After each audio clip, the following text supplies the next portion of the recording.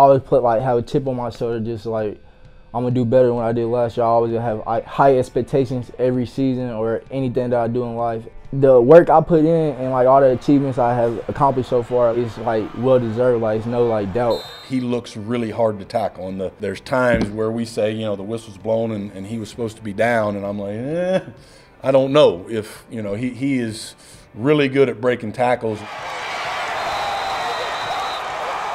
It's just like I said, it's an honor to be nominated on a watch list, and you gotta just stay motivated, don't think of stuff like that. Like, I know I've been working hard, so it's like, I'm not surprised that it happened, but it's just honoring. Like, I just gotta like not make that a distraction, keep playing at a high level and don't think of stuff like that, and get ready for the season.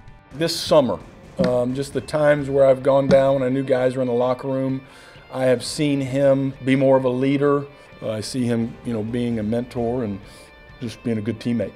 Juwan Edwards, I met him like right before he left out the program. I had a good relationship with him. I always told him like, I'm gonna break your record one day. He just said records are meant to be broke. So far I want to break the career rushing record for yards and touchdowns.